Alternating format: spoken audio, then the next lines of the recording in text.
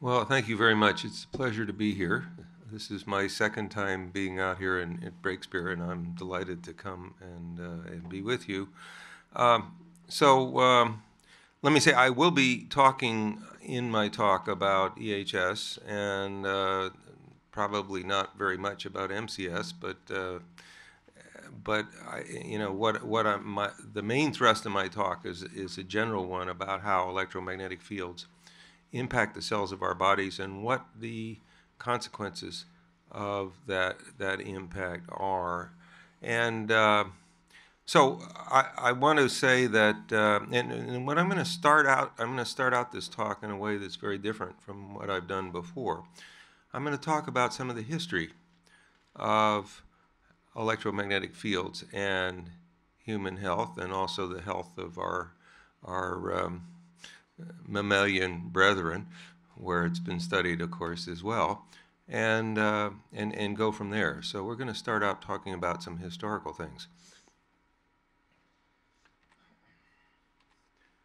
Okay, so back in 1971, the U.S. Office of Naval Medical Research, issued a report listing various types of health effects that are produced by microwave frequency EMFs at non-thermal exposures. So these are very low exposures that don't produce substantial heating. So these low-intensity non-thermal exposures included over 100 different effects back in 1971. And those included 40 different things that could be called neuropsychiatric effects. These were changes in the brain structure and function, and also changes in other parts of the nervous system. Again, structure and function. Changes in various kinds of psychological responses, changes in behavior. 40 different ones back in 1971. 8 different endocrine, that is hormonal changes. Cardiac changes influencing the electrical control of the heart. The heart has a pacemaker, has an area in the heart called the sinoatrial node that contains the cells that act as a pacemaker in the heart. So we're not talking about an electronic pacemaker. We're talking about the real biological one. And those cells, as I'm going to tell you later, are particularly sensitive to these EMFs, and I'll tell you why. And their function is impacted. So you can get arrhythmias, you can get various other changes, and I'll talk about some of them later. Again, these were known back in 1971. Chromosome breaks and other changes in chromosome structure, so the cells can be impacted, so the chromosomes can break and rearrange. Histological changes in the testis. These were all known, and there are a whole bunch of other things that had been reported as well. And finally, cell death, what we now call apoptosis, which is programmed cell death. Those terms weren't used back in 1971. That occurs as well. And these are important processes that are involved in neurodegenerative diseases. So that's what was known in 1971. Now let me say, as you probably know, industry claims none of these things exist. Okay, and we'll talk about some of these further as we go on. This report put out by the U.S. Navy also listed something on the order of 2,000 citations. So there are 2,000 papers that they cited which provided evidence on these things, on these non-thermal effects. Okay, 1971. Amazing. Okay, so following that, there were dozens of reviews, including 2 others linked to the U.S. government, including in all of these things reporting non-thermal effects. Okay, and thousands of additional primary literature citations, I think well over 10,000, I don't really have a good number for them because I haven't, but it's a huge number. And among these effects, again, were documented lower male fertility, including sperm quality and sperm function, lowered female fertility. This is less studied. It's much harder to study female fertility than male fertility. And also, there are reports of higher levels of spontaneous abortions. These are mostly in animal studies from microwave frequency exposures. So there's oxidative stress has been studied in many different studies, shown to occur from these non-thermal exposures of microwave frequency exposures. Cellular DNA damage, and we talked about the chromosome damage. This is kind of how the chromosomes are damaged. You get both single-strand and double-strand breaks in the DNA of the cells, and you also get increases in a potentially mutagenic change. You get 8-hydroxydeoxyguanosine. That's what that HOHDG is in the cellular DNA. Those have all been reported repeatedly. And cancer. Cancer is likely to involve these DNA changes, but there's also recent evidence that there are increases in tumor promotion or processes that are very similar to tumor promotion in response to these microwave and also extremely low frequency EMFs. And the widespread neuropsychiatric effects, including depression. I have a paper that I published recently on that. And therapeutic effects. There are genuine therapeutic effects of these microwave frequency EMFs. And the one that's been most studied is the stimulation of bone growth, but there are quite a number of others. They occur under certain specific conditions with certain specific types of exposures. And so we need to understand, obviously, how they occur as well. And cataract formation has been claimed to be due to heating. It's not, in fact, due to heating. We know that now. And in fact, I'll talk to you a little bit about how cataracts are produced by these microwave EMFs. There's a breakdown of the blood-brain barrier, so the brain becomes more exposed to toxicants and to infectious agents. And again, I think we know how that works. And there's melatonin depletion and sleep disruption. So all of these things have been reported over and over and over again in the literature, and industry denies all this stuff. Now, despite all of the evidence for non-thermal effects, our current safety guidelines and standards are all based on the assumption that only thermal effects need be of concern. So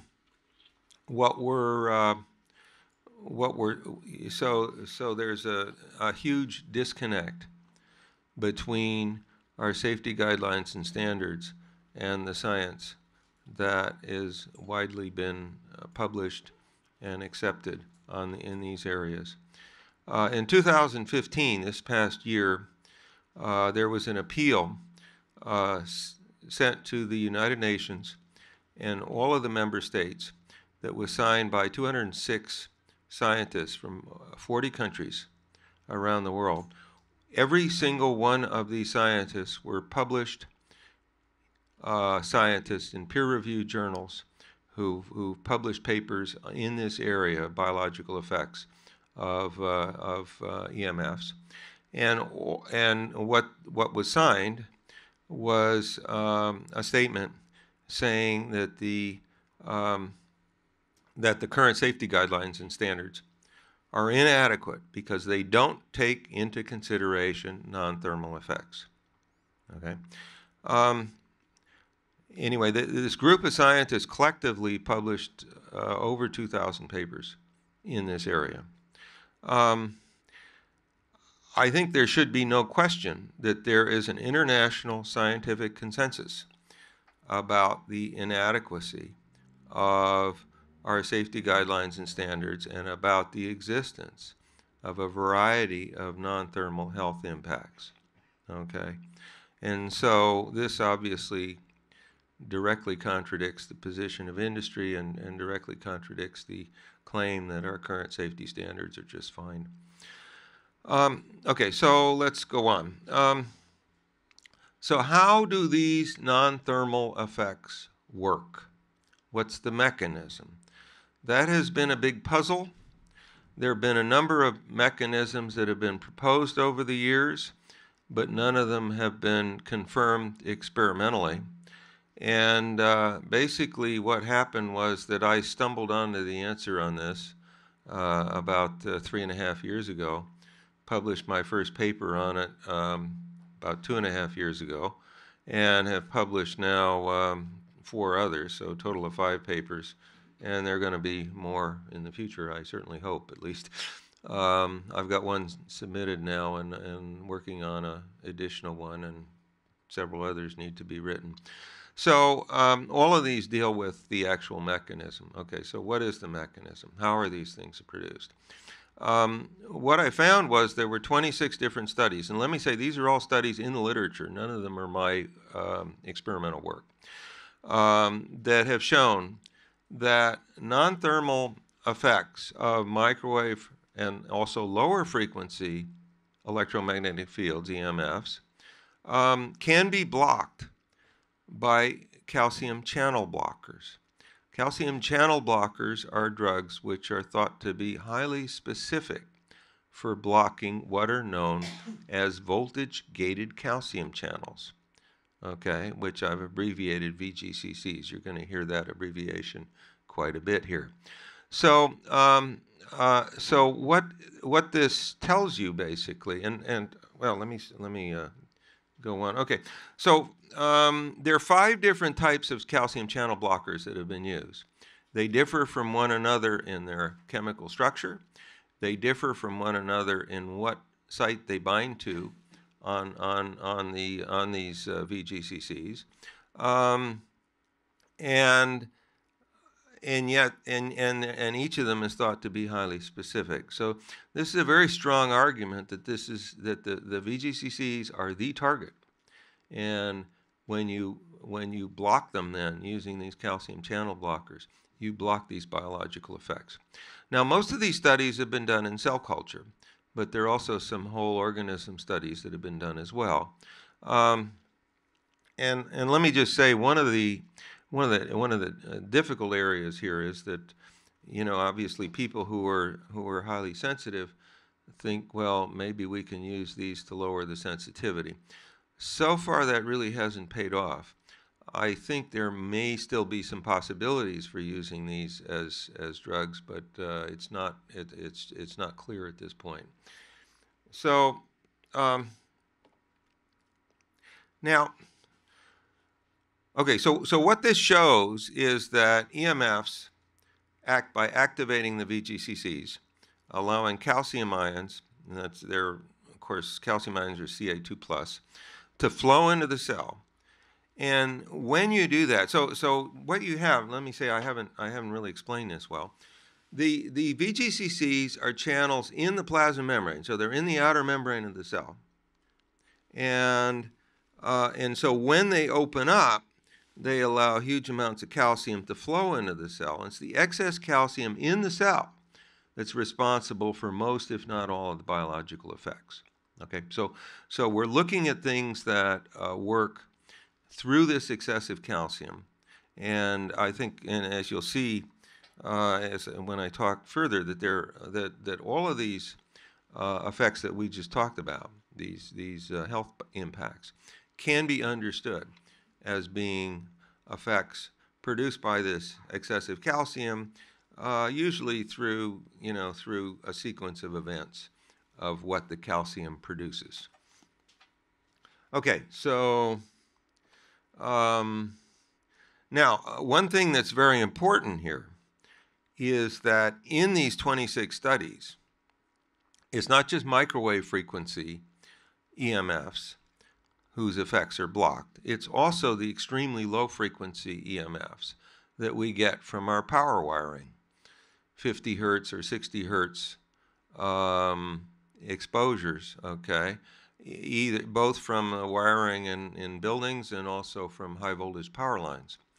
Let me just say, I'm not saying, I think the main concern now is the microwave exposures, because of course the microwave exposure has been going up, every month, every year, almost every day. New devices being produced, new exposures, new cell phone towers being put up, Wi-Fi being put all over the place, smart meters, et cetera, et cetera. I mean, all these things.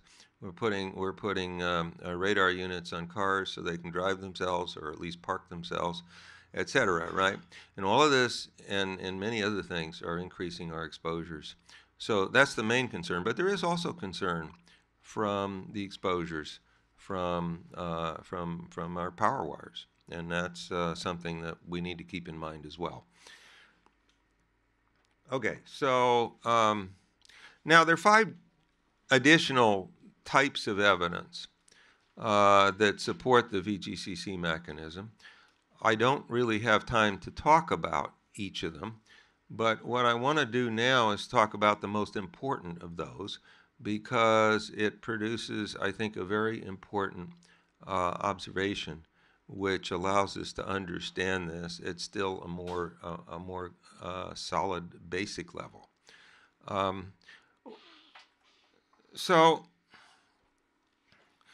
one of the great puzzles about this is that, we've known basically since the time of World War II that these EMFs can put forces on charged groups. So you have positive or negatively charged group in a chemical group in your cells or anywhere else for that matter.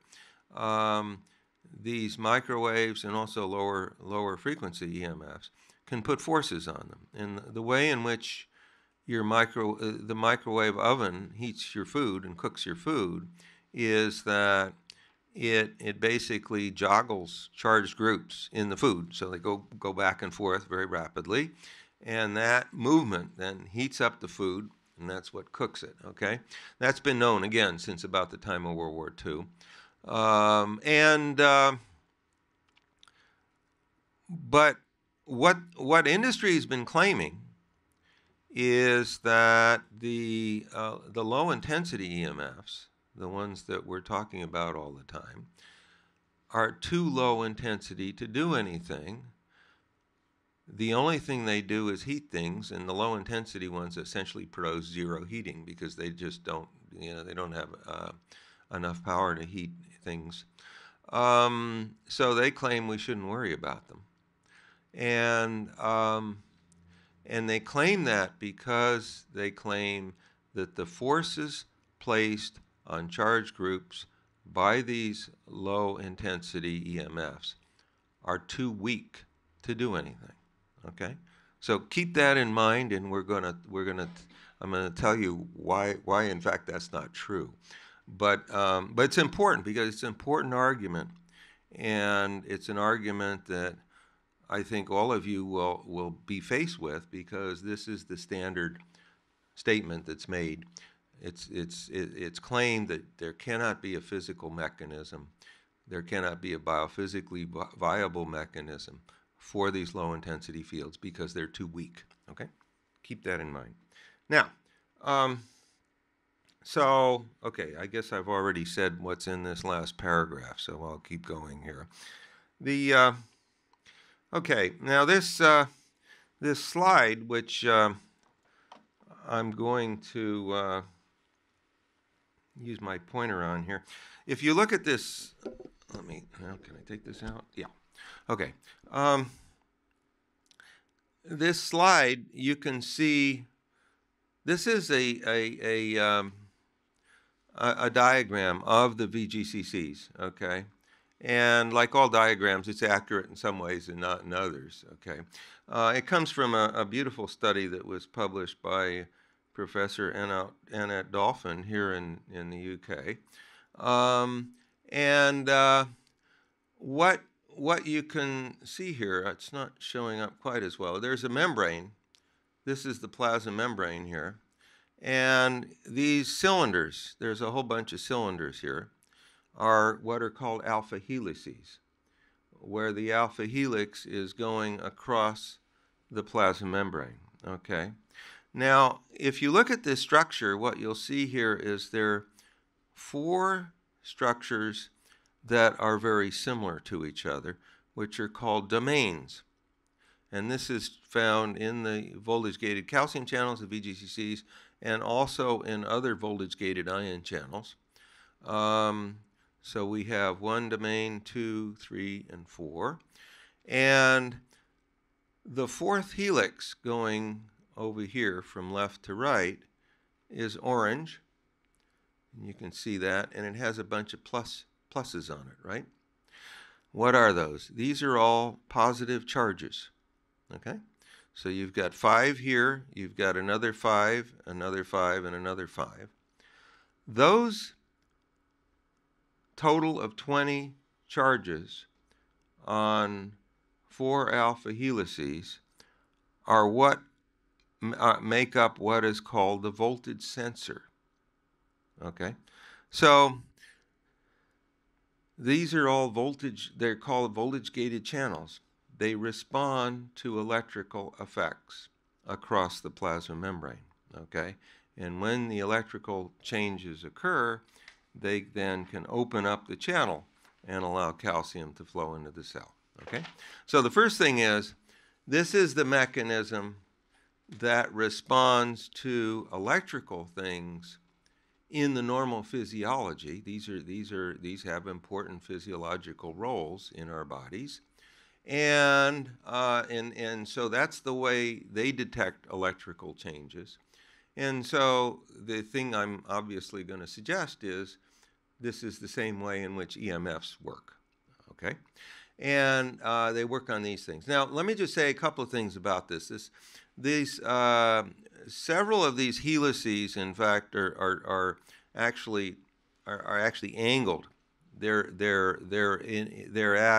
don't go straight, including this orange one. Okay, so it's not an accurate model anymore because we've found out more things about it. But the other thing is that this thing is flat, right, in this diagram, but it actually kind of folds around itself into kind of a cylinder.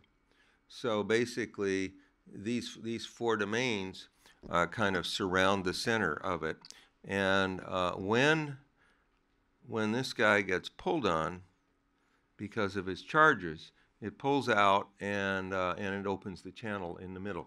Okay, so that's the general way in which it works.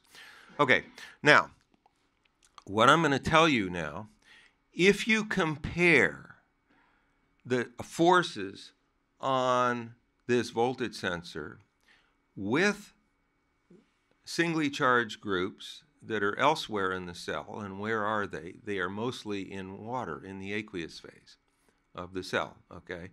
Almost all the charges are in the aqueous phase. These are not. These are in the membrane away from water. That's important.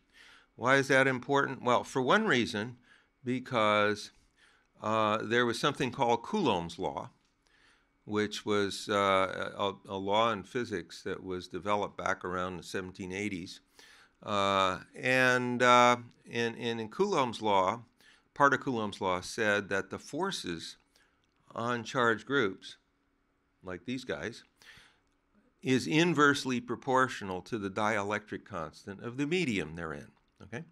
It turns out that the dielectric constant of this lipid bilayer, or the membrane, is about 1/120th the dielectric constant in the water. So you have water here, you got water there, and then you've got these guys in the middle. And so what that means is the forces on these charged groups are about 120 times higher than you'd think, based on that, based on the dielectric constant, okay? And in addition to that, the plasma membrane has a very high electrical resistance, And so what happens is when you have an electrical force coming in here, it tends to concentrate right across the plasma membrane because of that high electrical resistance. This is only about 4 nanometers across here. So it turns, and the estimate has been made as to how big the concentration is, and it's about 3,000-fold. Okay, so what that means is, and let's go on here. What that means is that the force on the voltage sensor is about, and I want to say these are rough calculations, okay? I'm not saying that they're written in concrete, but they give you some idea what we're talking about. The forces on the voltage sensor compared with singly charged groups elsewhere in the cell is 20 times greater, the 20 being the number of charges, times 120, that being the dielectric constant effect, times 3,000, that being the effect of the because of the plasma membrane electrical resistance. And you multiply those together, and of course your school math will tell you it's 7.2 million. Okay? Now, what that means is, roughly speaking, the force on the voltage sensor is about 7.2 million times stronger than the force on singly charged groups elsewhere in the cell. Okay? And what that means is that all the claims of industry and the industry supporters that these forces aren't strong enough are off by a factor of about 7.2 million. Okay? Now, let me just say another thing here about, I mean, there are a lot of variables that will influence that number. Okay? There are other things that are going to influence that number, both either up or down. Okay? It could be much higher, it could be lower. So I wouldn't, don't take that number as a hard number, but what it is, it's a number that gives you an estimate of the order of magnitude to which these claims of industry are off. Okay. The other thing is, because heating is produced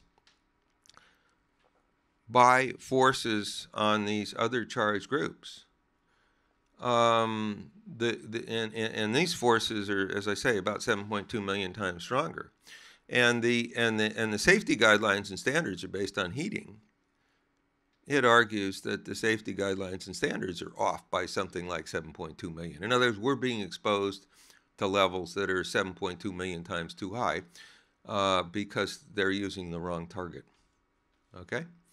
Now that obviously produces a huge change in our outlook on this thing and our understanding of it. And that's, if there's any single thing that should be, an important sort of take-home lesson, this should be it, I think. Now, okay, so when we look at, now, so how does it work? Okay, so we have microwave and lower frequency EMFs, and they can activate these VGCCs, so for the and if you and then another thing that happens, so you then get increases in intracellular calcium, and intracellular calcium is usually designated with this Ca2+I.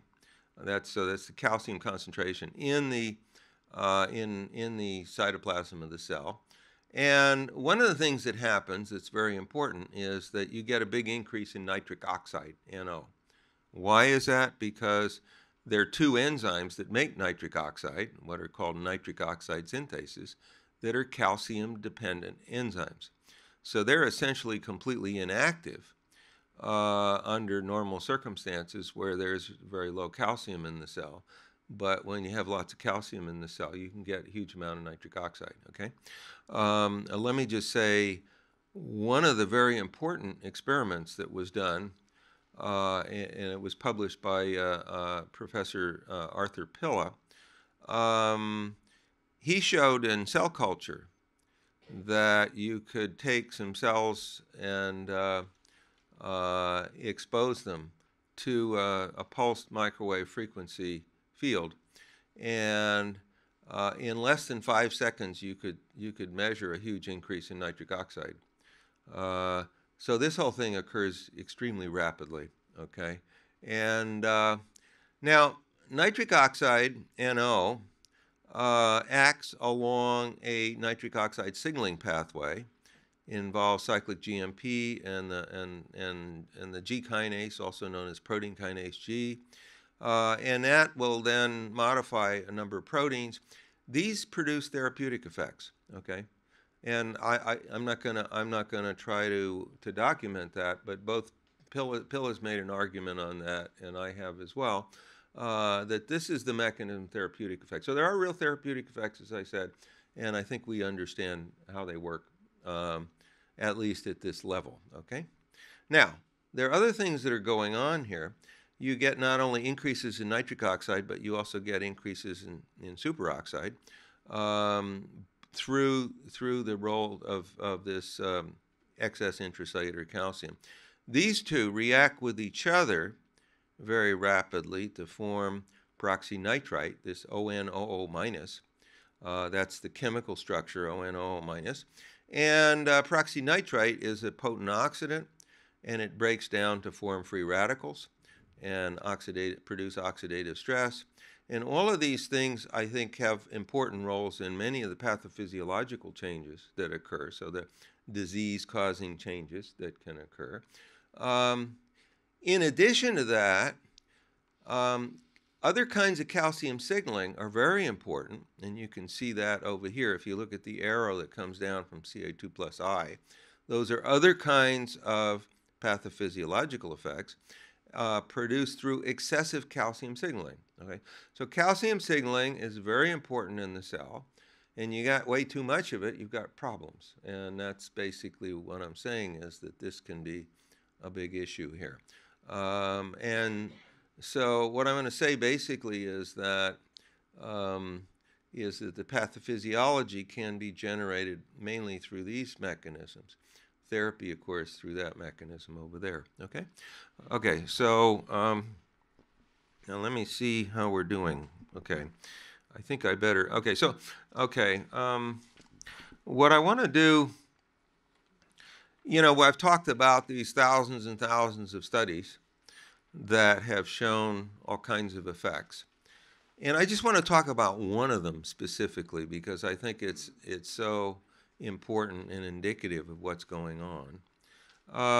This was a study that was published by Lutz and Adelkofer in Germany, and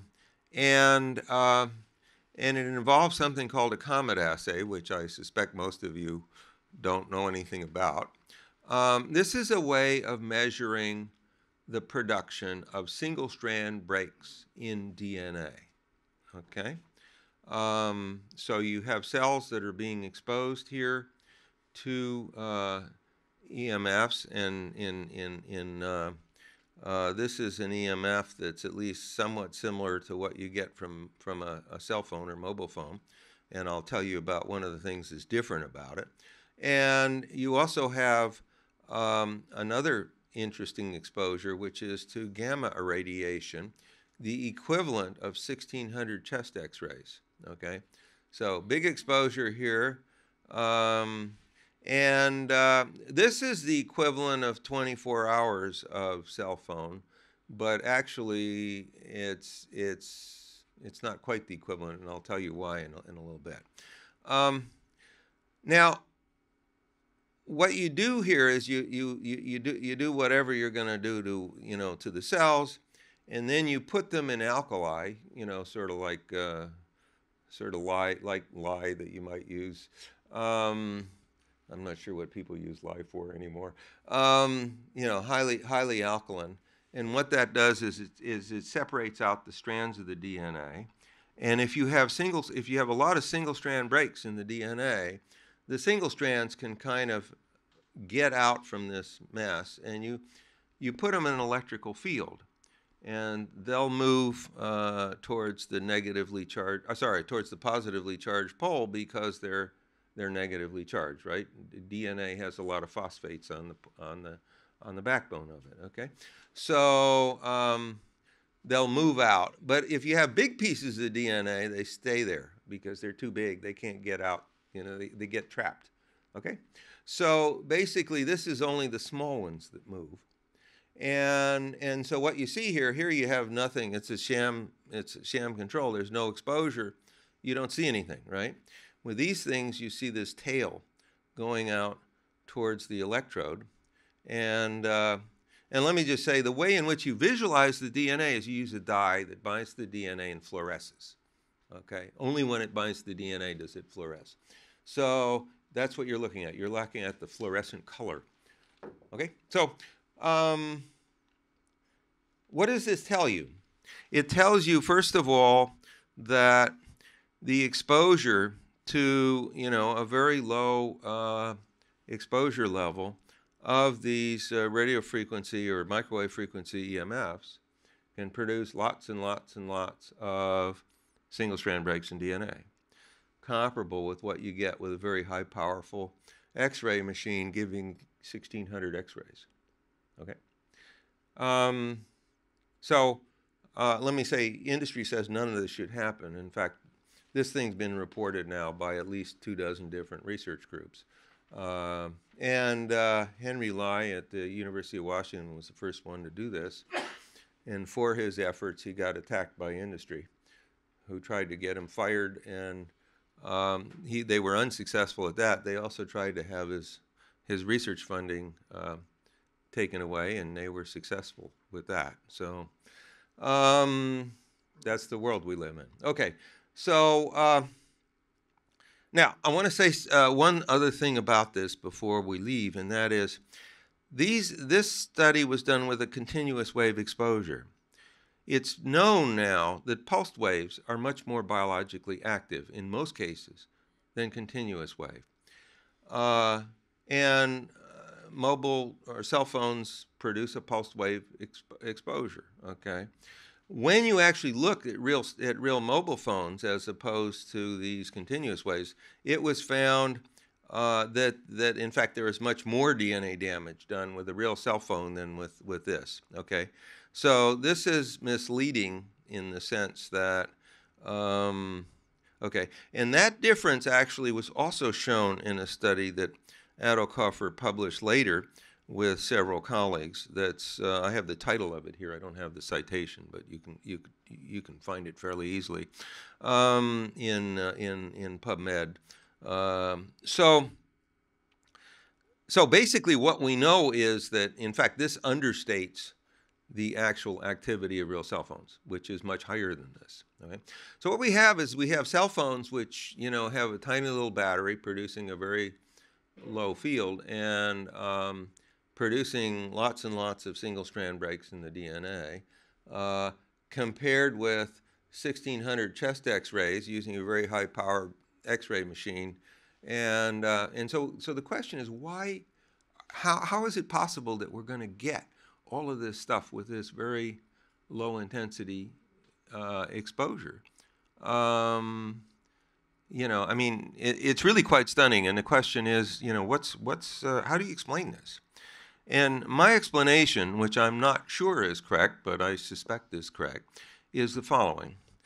When you look at these things, what you find is there are several levels. So it's the free radicals that produce the DNA strand breaks, okay? They attack the DNA, and that's true both with the ionizing radiation and with the with the VGCC activation. In the VGCC activation, you have 3 levels of amplification that occur. So when you open up these VGCCs, they let in about 1 million calcium ions per second that they're open, okay? So there's huge amplification from this opening mechanism into increased calcium in the cell.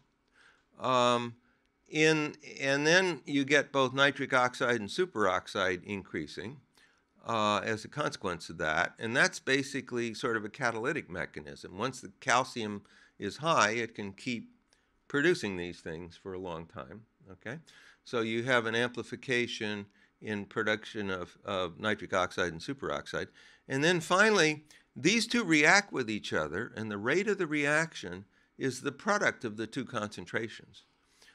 So to form peroxynitrite. So there's another level of amplification there. So there's 3 levels of amplification in this process, leading to the production of free radicals, okay? Now, how does that compare with ionizing radiation? Ionizing radiation, there is amplification, but it's only 1 level, okay?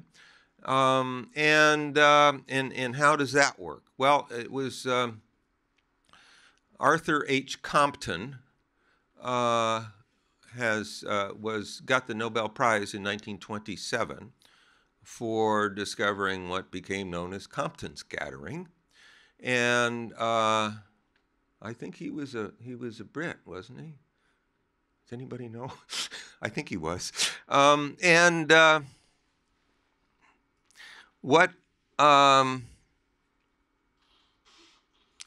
Anyway, he basically what he showed was that these very high energy, so these very high energy the ionizing radiation, the photons individually have a lot of energy. When they go through a region of the cell or almost anything else, what do? They start knocking electrons out of molecules. And when you knock an electron out of a molecule, another molecule picks it up. And what do? You get 2 free radicals for every electron that gets knocked out. And you get a whole chain of these free radicals produced from these individual photons from the ionizing radiation. So there is a level of amplification there, but it's only 1. And whereas we've got three levels of amplification here.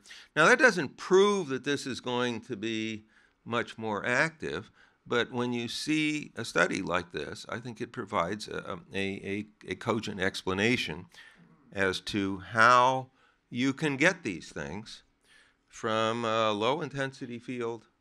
And so these fields may in fact be even more dangerous than ionizing radiation. I think that's another important take-home lesson here. And that's basically what this study shows us, okay? Now, I'm going to go through these probably in about 3 minutes. There's a table here which shows you various kinds of changes, and I've talked about all these changes very briefly. Oxidative stress, single-strand breaks in DNA, double-strand breaks in DNA, 8-hydroxyguanosine and deoxyguanosine in DNA. And all of these, and then cancer, all of these can occur through known mechanisms as downstream effects of the excessive intracellular calcium. And I don't have time really to go through them individually, but what I'm saying is there are plausible mechanisms for all of these things and many other things. Breakdown of blood-brain barrier, male and female infertility, therapeutic effects we talked about already, this depression and widespread neuropsychiatric effects, melatonin depletion and sleep disruption. I don't know, did I talk about that? Can't remember. Cataract formation, the cardiac effects. Tachycardia, you can get rapid heartbeat, you can get bradycardia, slow heartbeat, you can get arrhythmias. Arrhythmias are often associated with sudden cardiac death. You also get heart palpitations. These things, I think, all go through the pacemaker cells that I mentioned earlier, which have a very high density of these VGCCs in them. Okay, that's known. And there are a number of hormone effects that can occur, and the steroid hormones, which, unlike the others, are not released through the action of the VGCCs and intracellular calcium, but the synthesis of the steroid hormones can be impacted by excessive nitric oxide, okay, and can be lowered.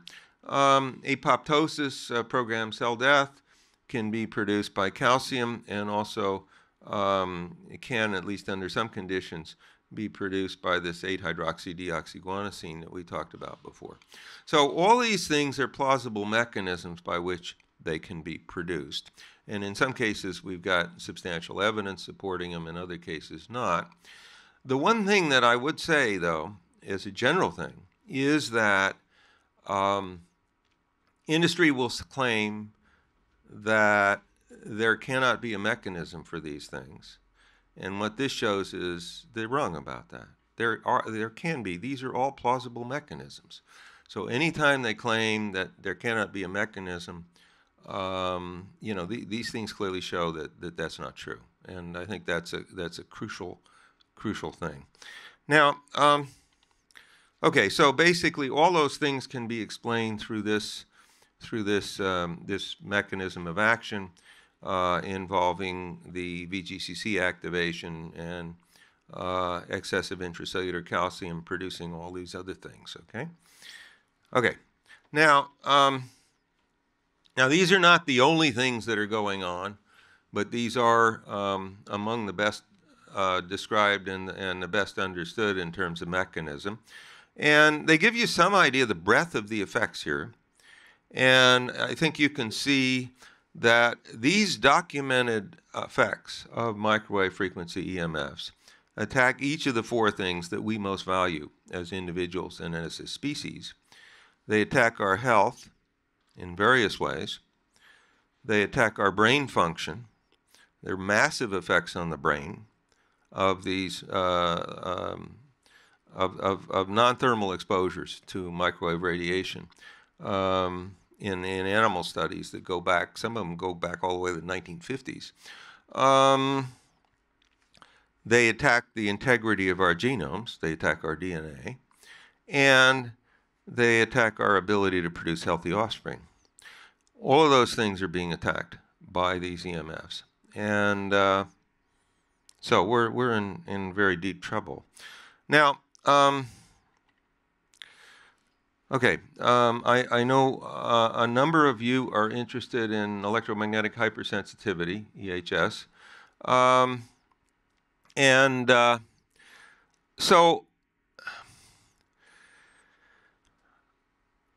cases of EHS are thought to be caused by previous exposures to EMFs, particularly microwave and radio frequency exposures, but not only.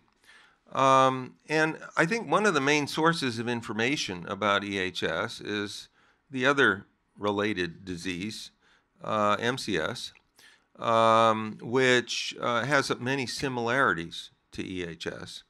And so specifically, cases of each of them are thought to be initiated by previous exposures, most commonly chemicals in the case of MCS and EMFs in the case of EHS. Such exposures can then cause high-level sensitivity responses. MCS and EHS are often comorbid, that is, they often occur in the same individuals. Both involve symptoms coming from the brain and symptoms coming from peripheral tissues, okay? And so, there are different tissues that are involved. And there's a lot of variation in the symptoms from one individual to another. They're not all the same. They're not all the same in terms of severity, but they're also not all the same in terms of which tissues seem to be impacted. So this is consistent with a primarily local mechanism with variable tissue distribution. And I'll talk about some of that just a little bit, but not much. But that's... let me say, I don't think it's surprising that you have this variation, and I think there are good reasons for it. And now, with MCS, if you look at these 7 classes of chemicals which are implicated in causing MCS, all of them, do you have that? Yeah. All of them work along different pathways, so they all work along different routes of action, but they all end up giving us excessive activity of the NMDA receptors, okay? And we know that that excessive activity is important because with each of these classes of chemicals, it's possible in animal studies to show that using an NMDA antagonist, that is using a drug that lowers the activity of the NMDA receptors, can lower the toxicity of these chemicals, okay? So the toxic action of these chemicals goes through, to a considerable extent, excessive NMDA activity. So that's basically, now what happens when you activate the NMDA receptors is very, very similar to what happens when you activate the VGCCs, okay? And so both of them, when they're activated, open up an ion channel. That channel, at least with the L-type VGCCs and the NMDA receptors, they stay open a relatively long time period. There's, some channels open up and they close up in a millisecond or so. These things stay open much longer than that. They can allow substantial amounts of calcium to flow into the cell. The effects that they create are generated through excessive calcium almost exclusively. And they lead to the production of large amounts of nitric oxide and often to large amounts of peroxynitrite for both. And both have been shown to be able to stimulate what's called long-term potentiation. That's a mechanism which is thought to be involved in learning and memory in the brain, which causes the synapses in the brain to be much more active in transducing, and basically stimulating one neuron through the action of another. Okay, so this has been called neurosensitization, and so so one of the take-home lessons I think that you should take is that neurosensitization is almost certainly involved in both MCS and in EHS, and so all those things kind of make sense in terms of what we now know about the biochemistry of both the chemicals and the effects of and the VGCC response in the case of EMFs. Okay, so what we have here then are a lot of similar properties between the two, and I don't think it's coincidental. And let me just say, excessive calcium in the cell not only has roles in this kind of sensitization, but they're also classic chemical sensitizers, such as the one that's been most studied is toluene diisocyanate, is a classic chemical sensitizer, and it also works through excessive calcium. Okay, so I don't think there's I don't think it's coincidental that excessive calcium has a really important role in all of these things. So now, there are two other types of observations that suggest to me that EHS is a real sensitivity condition. One is that EHS people on exposure often develop very much the same neuropsychiatric symptoms that are caused by EMF exposure in the general population. It's just at lower intensities that you're seeing it. So that's the first thing. The second thing is that the cardiac symptoms that are produced in some EHS people, not in all, are again very similar to what you see in the cardiac symptoms in the general population. Okay, so so that suggests that the responses are similar, but EHS people are more sensitive than normal people in these responses. Okay, now. I'd like to say, okay, so I've been corresponding over email with Dr. Cornelia Waldman-Selsam, who sent me a draft of a paper, and I looked at this and I said, oh, this is really fascinating, and I asked for her permission to talk about it, and she's given me permission to talk about it. Okay, so this has not been published. I think it's really extremely exciting, and it's a case study. It's an individual case study of a woman with EHS who also had damage to her parathyroid. Okay, so she had an accident which damaged the parathyroid. Parathyroid, as you may or may not know, has an important role in controlling the levels of the circulating levels of calcium. Okay, so calcium outside the cell, calcium in the blood, is regulated by parathyroid hormone. Okay, so because she doesn't produce any parathyroid hormone, she is unable to control her the extracellular calcium in the normal way that everybody else is. Okay, and so they basically have to keep her on calcium supplements in order to keep the calcium levels normal in the blood. But what's interesting is she has this extraordinary sensitivity, and when she's exposed to extremely low levels, what happens is the calcium levels in her blood undergo a huge decline, okay? And she suffers from the physiological consequences of that, of course. So where is the calcium going? Well, I think the obvious place is the calcium outside the cell is going inside the cell.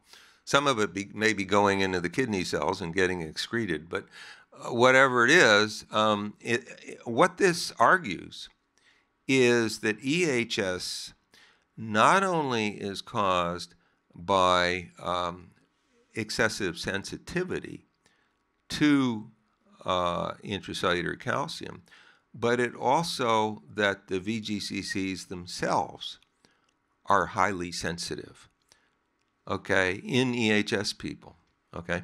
So otherwise you can't explain this study. So I think this is a really interesting study, and let's see, I guess I'm running out of time. Let me see. Can I take about 5 minutes? And okay. So let me just say, I mean, obviously, the outline that I've given you is something that looks pretty horrible. Worse than pretty horrible. One of the things I've been starting to do is starting to talk about what I call worst-case scenarios, things that make this whole thing look even worse than what I've just been describing. Okay, so and one of the things has to do with the autism epidemic.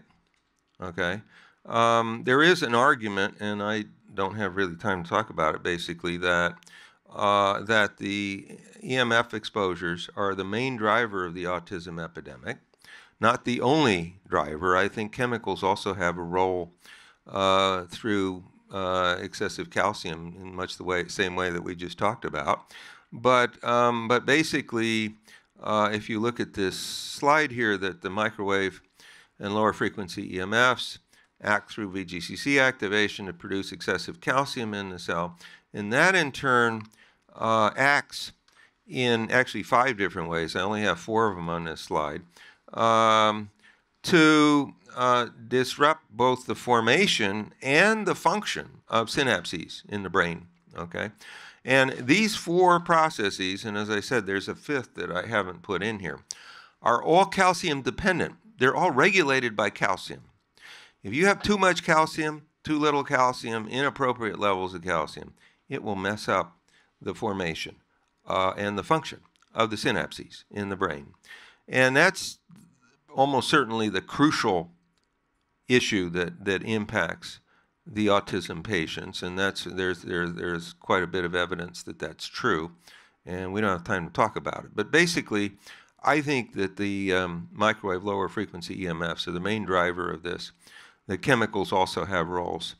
I could be wrong about the microwaves being the main driver, but I don't think so. I think this is probably the main way in which it works.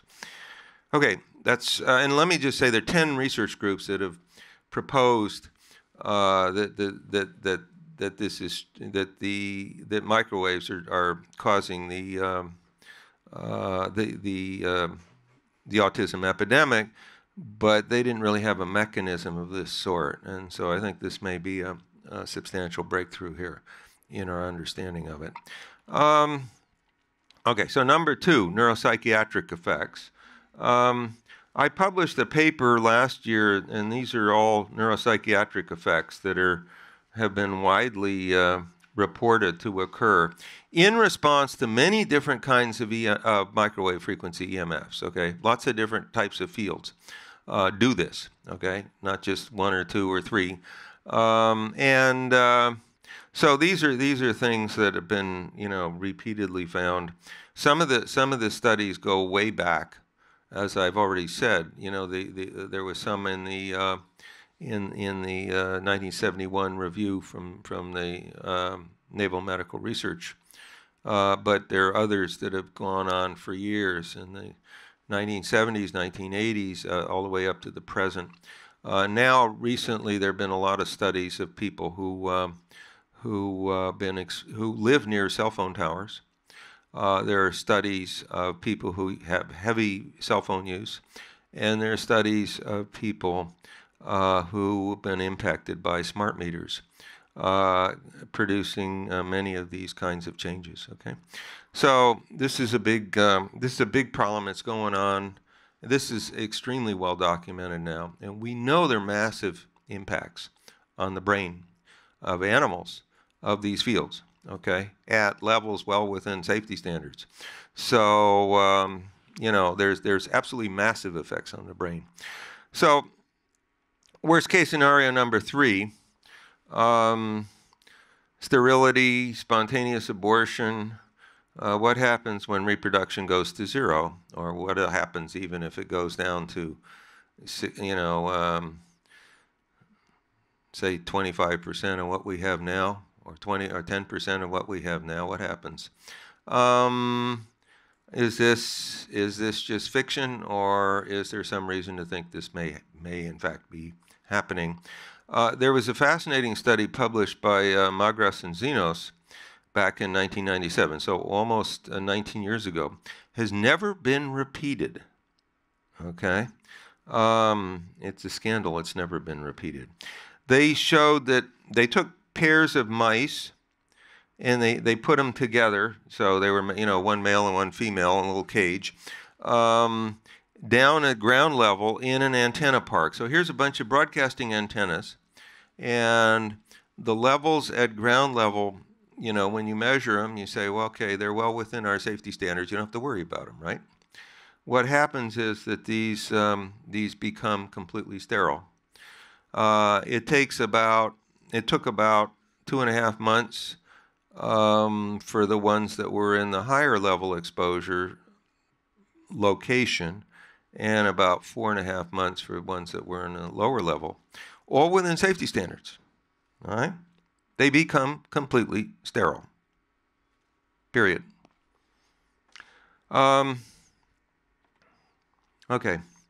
Let's talk about other things. And we know there's DNA damage. We talked about that. We know that these fields have a big impact on the reproductive system. I just told you about that. The question being raised here, are there lots of germline mutations? Okay.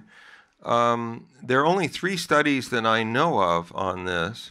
They were all done with males, I think in rats, and they all reported mutational increases in the germline. Okay, so we are probably accumulating more and more germline mutations, which of course will be passed on to future generations. It's been calculated that in humans, if we have a level of mutation that's 2.5 to 3 times what it is normally, this is before we started exposing ourselves to microwaves, we will become extinct. Why? Because we'll just generate more and more damaging mutations, and eventually, essentially all the progeny will be so defective that that'll be a huge problem. Okay, so we may be destroying ourselves in that way. And finally, the 5th worst case scenario is unexplained epidemic of premature onset dementias. We know that there are effects, and by the way, there's a recent study on this that I don't have in this slide, but you know, there are a number of studies that have shown that this seemed to be going up very rapidly. These very early, and particularly, I mean, people age 30 coming down with dementias, unheard of in previous times. Now they're still rare, but they are occurring. We know that high levels of intracellular calcium have an important role, not only in Alzheimer's disease, but in all of the neurodegenerative diseases. Okay?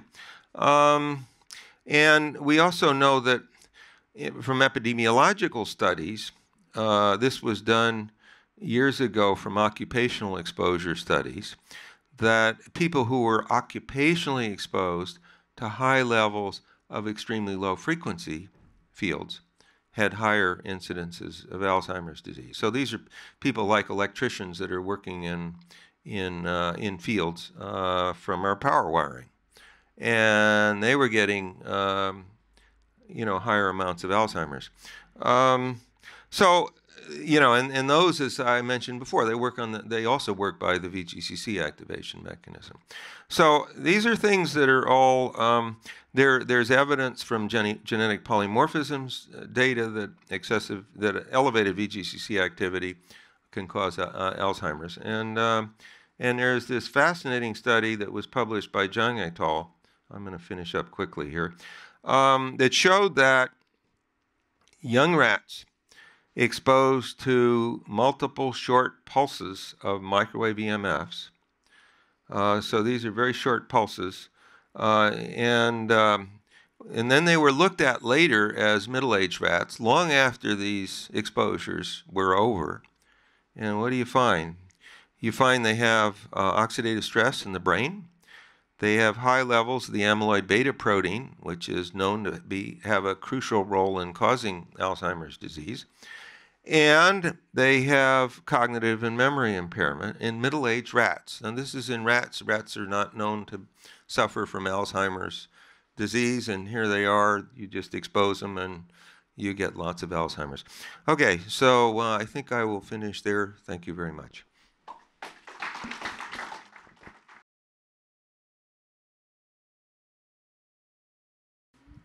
Kenneth Bruce, I found today...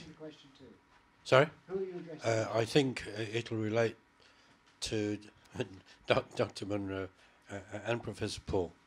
Well, The combined effect is just staggering.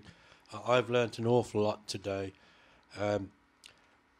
I've had to learn from my own experience that I'm allergic to additives, preservatives and colouring, and you face a meal not knowing whether you've got 7.5 hours of serious convulsions before you put it right. But I can relate to what Professor Pall said. I had 8 parathyroids taken out when I was 22 years of age, because my doctor said I'd got excessive calcium, which was showing itself. That there were days when I had to crawl out to my car on my hands and knees, you know. I was treated by the best in the business, Trevor Cook at Birmingham General, who took out 8 parathyroids, and he said to me at the time, you've got 2 choices, have the operation or be dead in 6 months. So we move on then to 2000, worked brilliantly. I was checked every year, not a problem. The calcium came down, and since 2000 I've had this allergy, and I've had to work out for myself.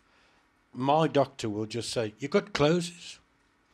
I'm not sure how helpful that is, but as I say, I have to be very careful with gravy, any additives or preservatives in it. I think that's the main problem I have. I don't want to break into your... Well, I'm only saying today, been very helpful. Only that, you know, if I could find a cure and not be petrified. I have been here about 18 months ago to speak to Dr. Is it Speck? And I think I'm encouraged today to continue and see if we can, if we not find a cure, moderate the symptoms, because I never know when it's going to happen. Right, thank you very much, sir. Anybody else got a question they want to raise with either of the speakers? Thank you. Dr. Pall, what would be your top 3 recommendations for a preventative approach to EMFs in the world? For ordinary people with families, I've got teenagers that are constantly using their mobiles, etc. Is this working too?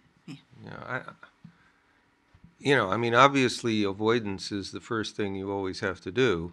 The problem with EMFs is they come from so many different sources. And so I'm not sure, how, and we could probably spend about 3 hours talking about this and still not exhaust, everything. Because there are so many different sources of EMFs, but you kind of start one at a time and try to reduce what you can with each of them. Obviously, if you have to use a cell phone, there are safer ways to do it. You don't carry them on your body. That's one of the things you don't do.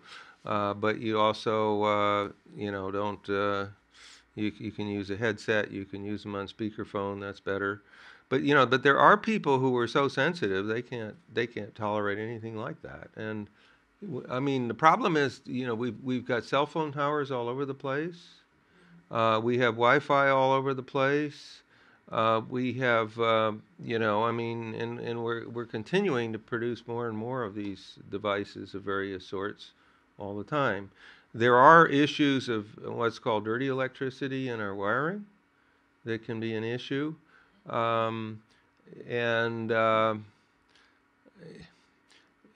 goes on and on. I mean, so avoidance is always is critical. Whether you're sensitive to chemicals or you're sensitive to EMFs, but actually doing it in practice is a major challenge. Obviously there are things you can do, but it takes time. But then there are all the other questions of treatment that would improve things. Perhaps I could answer this too.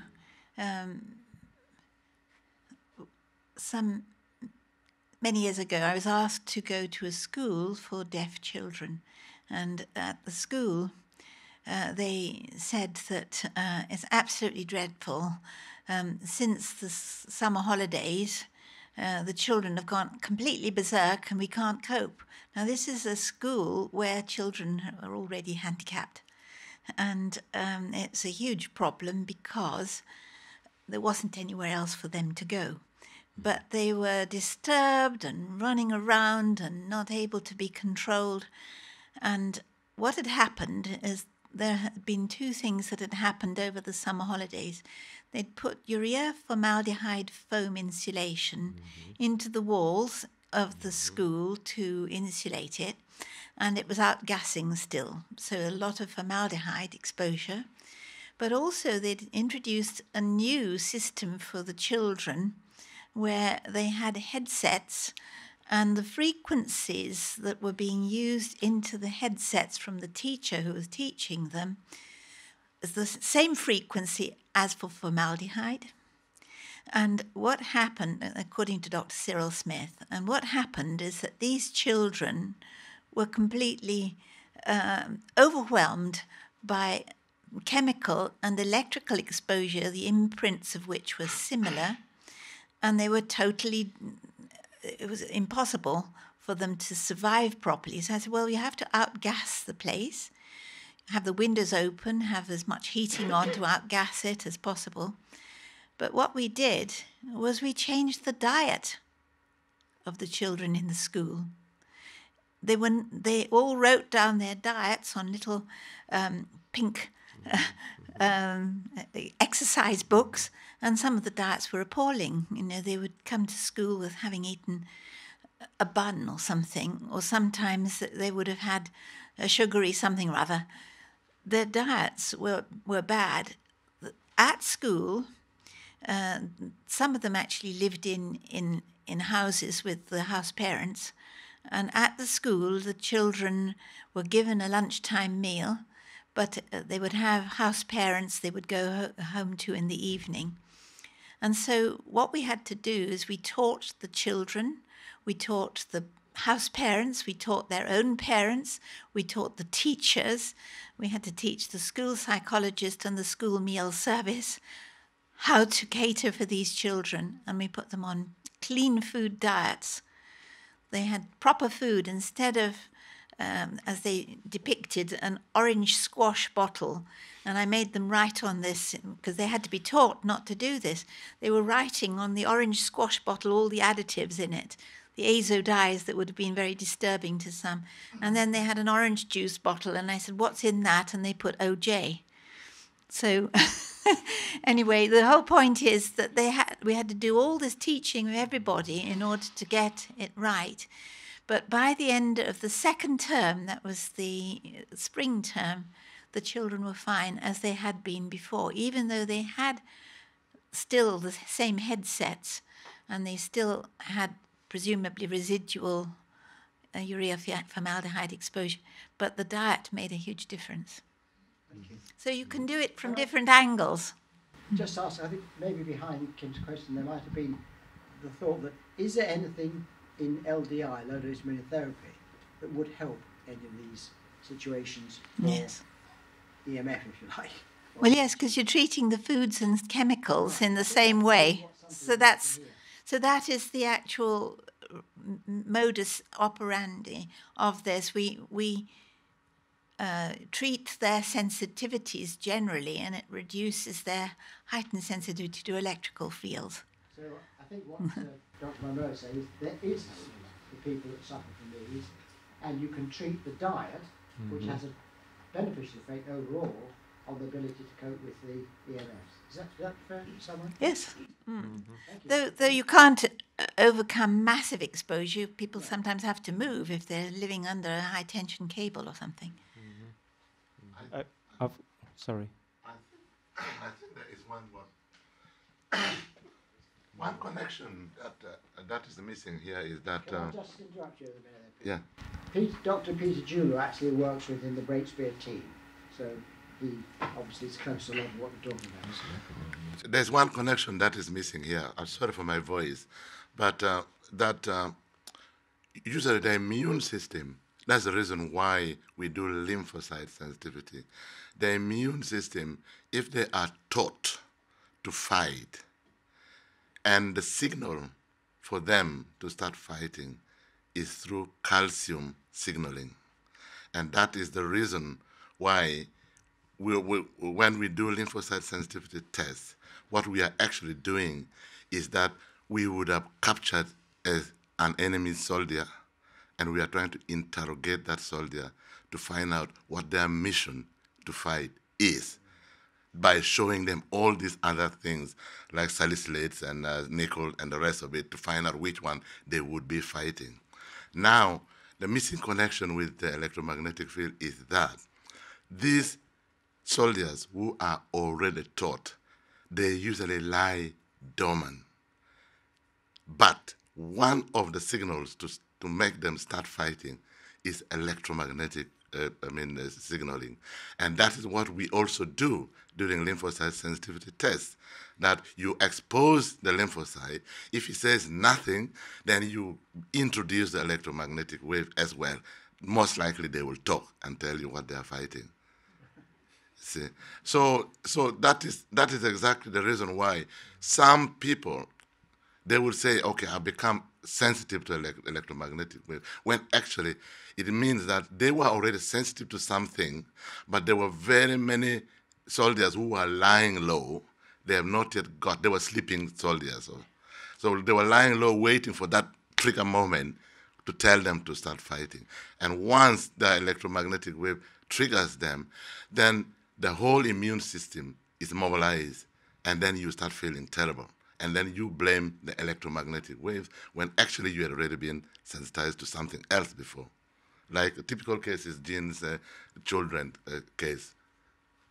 So what it means you have to do... For the audience, is this sort of testing available generally, Peter? Yes. Can your GP sort it out? No. Not at all. But you see, this lymphocyte sensitivity test started because Where would people go if they wanted to have themselves, or whether family tested? They have to come to Breaksphere at the moment because Breaksphere is the only one, clinical thing that I've actually collaborated with the laboratory. But they still say that it is not for clinical it is still research. Up to now, it is only us who are here who have put our foot down and say we'll string up our own qualification and say it is for treatment. Okay. Well, So except- work in progress. Well, except that I can say that when a test is done by a laboratory, the laboratory is a research laboratory, but once there has been a publication, in effect, that validates the test to some extent. So we're just awaiting that position. We are trying to do that now, actually, the publication. So you're waiting Yeah, for submission there. Yeah, I've got two questions. The last question, I think, was answered, the lymphocyte sensitivity test. I'm electrosensitive myself. I've worked in electronic engineering and worked with high power microwaves at university, and that's where I think I got the problem. The other two questions I've got are, one is when I was doing my studies in microwaves, they talked about the skin depth effect of microwaves. They're very small, 1 or 2 millimeter sort of wavelength size, and they were saying that penetration into your body or anything is very difficult, doesn't have the energy and the depth to actually penetrate deep. So if we take that is the case, then is it that the skin is getting sensitive and the calcium effects that you talk about is skin, and then it somehow goes into the deeper organs, or is that different effect? I've heard these things. Obviously, I'm skeptical about them. One of the interesting studies that was done by a group in Switzerland, they found that when pregnant cattle were being grazed near cell phone towers, that many of the calves were born with cataracts. Now they're deeply in the body of the mother, and here they come out and they have cataract. I mean, so there's something wrong with this argument. I don't know what it is, but empirically it doesn't seem to make sense. It doesn't hold up. Okay, thanks. The other question, at practical level, about food, is having too much calcium in your diet, is that an issue? You know, milk, cheese, and all these things, or will they most of that go through your system and it's not really? It's a minor issue, not a major issue. I mean, in general, we regulate the calcium in the blood in ways that have been talked about here. And so, in general, the calcium in the diet doesn't have a large effect. It can have a small effect, but that's not the main thing we need to worry about. And perhaps I can add to that, which is that if you just have in your mind's eye the skeleton, you'll see how much calcium there must be, because it's that which is depicted in X-rays. It's the third commonest mineral in the body, but we don't want it cluttering up cells. We want it in the right place, and so there's thousands of times more outside the cells than inside the cells. I think the thing is that the level of calcium in the cytoplasm is maintained very low. It's about 10 to the minus 7th molar. And so there's something like a 10,000-fold concentration gradient, but there's also a big electrical gradient that drives it into the cell. So there's a gigantic force basically driving calcium in the cell, and we keep it out. So that tells you it's important to keep it out under most circumstances. Otherwise, we wouldn't be doing all this stuff. So, but it's the regulation of that flux, both in and out, that's critical. I have a technical questions for each of you. Dr. Munro, there are more and more chemicals being produced and thrown at us all the time. Our world is just becoming more and more polluted. How does your testing take account of that constant rolling out of more and more chemicals? And also, could you tell me how the testing that you do differs, if it does, in any way from cytotoxic testing?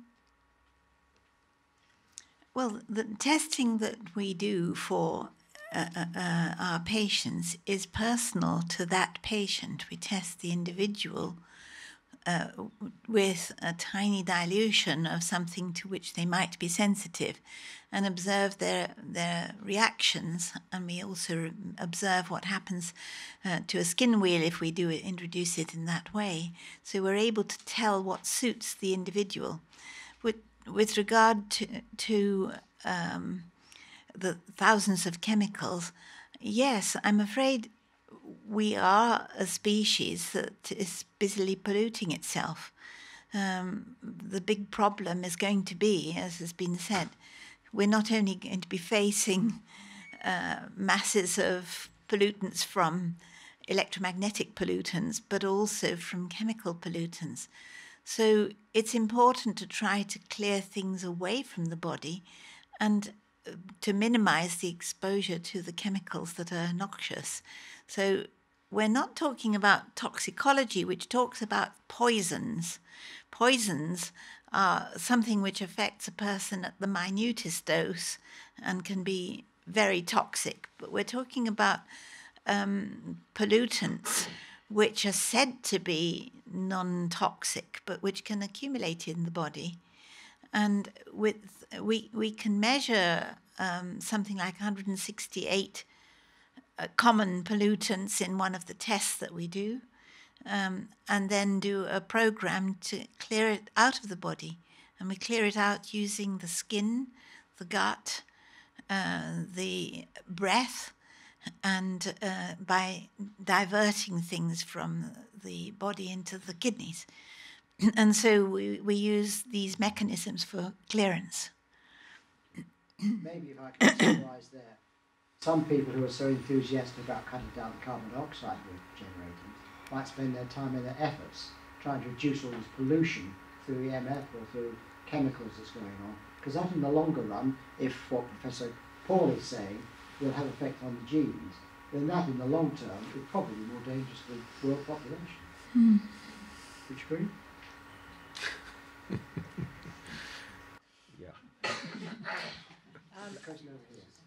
Sorry, I just had one more question for Professor Pall. Can you explain to me, because I'm trying to just grasp the mechanism that you were describing, what actually draws calcium into the cells in the first place? I mean, I get that when the gates are open, they rush in, but what's actually attracting them into the cells? Well, there, as I just said, there's this huge electrochemical gradient that drives calcium in. It's gigantic, okay? It's, and so there's 10,000 times, is just the concentration of calcium outside the cell is about 10,000 times higher than the concentration in the cytoplasm, okay? So that's not really difficult. It's not a difficult issue. Yeah, no, I get that. It's easy to understand. Yep. But what's true is that calcium is an important regulatory molecule.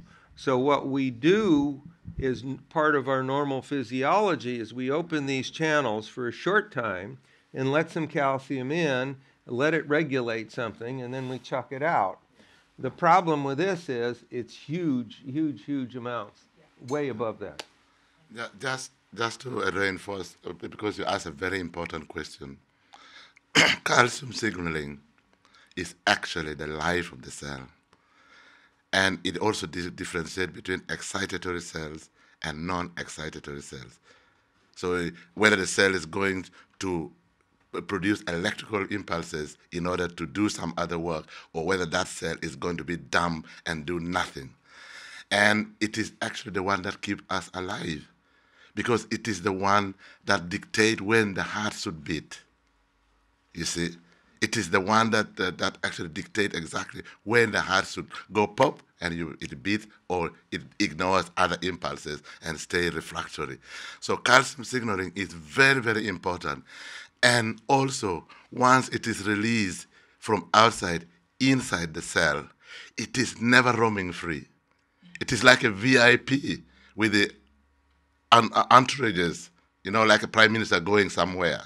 with all these cars and everything. So they are in packages. Tesco bags that have been wrapped around them, they don't go free into the cells. They are VIPs. They only go to do certain things only, and then they're out again. Just like Dr. Mr. Cameron will not come into central London and meet Boris Johnson without the entourages. He will just come, walk quickly, and go back to where he's supposed to be safe. That's how you should look at calcium. It's very, very important. Hi. In relation to the neuropsychiatric effects of electromagnetic radiation, in relation to teen depression, how do you think sertraline, or probably Zoloft for you, do you think that counters the symptoms or masks them, or what's the relationship there with the calcium channels, and is there one? I don't have the foggiest idea. I think maybe somebody else here might know more about this than I do. But I think there's some question about the psychoactive drugs and whether they're actually reversing the problems, or whether they are in some ways masking them. But again, somebody else probably, there may be someone else here who knows a lot more about this than I do. With sertraline. Well, just to say that we've been presented with some evidence that some of the psychoactive drugs are just masking things. A lot of them increase from tryptophan metabolism, and if you just use a natural agent like tryptophan, that can be degraded and eliminated by the body much more safely. Calcium reuptake, specific calcium reuptake inhibition passes through calcium because the vesicles of the neurotransmitters, the release and the reuptake is controlled by calcium signaling. Mm-hmm. That is at the pre-synaptic level. Yeah. Question for Professor Pall. We didn't get to your concluding slide, unfortunately. In your conclusions, one is to repeal the Telecommunications Act of 1990. That's an American act. That was an American idiocy. But anyway, yeah. Right. How realistic is it that that act could be changed? And in light of the US Navy study in 1971, would we have to wait another 45 years to get some change? It is only realistic if there is a major outcry from a vast number of the public. If that does not happen, that will never happen. I don't know whether there's any realistic possibility of that, but my impression is that people are becoming more and more skeptical about the industry claims on this. And I think that's, and let me just give you a little story that happened about a day ago to me. When I flew into Heathrow Airport, and I'm going through the immigration, talking to the man there, and he asked me, "What am I doing here?" And I tell him I'm giving a talk here. And he said, "What's the talk about?" And I said, I'm talking about how electromagnetic fields impact the cells of our bodies. And he looks at me and he says, "I bet it's not good." And I said to him, "That's right, it's not good, but industry will tell you just the opposite." And he says to me, "Of course." So, I mean, I really do feel that people's views are starting to change on this. And many lay people, I think, are becoming more and more skeptical. So who knows what's possible? I can't say, really. Professor Pall, I'm convinced by your argument on nitric oxides that is one of the effects I have. What tests can be carried out to prove that? in my case. That nitric oxide? Well, you can, I mean, okay, so nitric oxide is unstable in the body, but when what it gets converted into are nitrates and nitrites, which can be measured clinically. So if you're looking for a clinical test to see if you're reacting, for instance, to electromagnetic fields or to chemicals, probably, you could measure an increase in nitrates and nitrites. The only question is, what's the optimal time to do that? That is, how long after exposure would be the optimal time? And I haven't seen any data on that, but it should be something that should be, it's doable based on standard clinical tests. And you can measure BH4. BH2, BH4. Yeah, but that's a lot harder, right? Yeah. We can do that. Oh yeah. Okay. Good. Yes. Bracebeard can do that test. And not the test on nitric oxide, but we can do a test which is one step beyond that, which is to measure tetrahydrobiopterin, which is a product which comes from this reaction. You can say something about that, Marty, because it's your work. I don't think I want to get into it, Gene. Have we any more questions on the floor? No, is everybody wants to say? Yeah. Well, I think it just remains for me to thank our speakers. Thank you, Professor Pall. Thank you, Dr. Munro. It's been very interesting. Can I just remind you, if you want the details of the petition, then do make sure you put your email address on the sheets at the back there. And then for me to thank two other people who've been here. Our friends from Healthy House, who you'll see their display at the back there. They are very helpful. And I think we got help from them in terms of sending out notification of this event via their emails. And I wanted to say how surprised they were. I hope they were pleased as well. I certainly was, because I'm a supporter and a user of Healthy House products. And when I got the email, that's clever. How do they know this is going on? But now I know the answer. Very good. Thank you, both of you.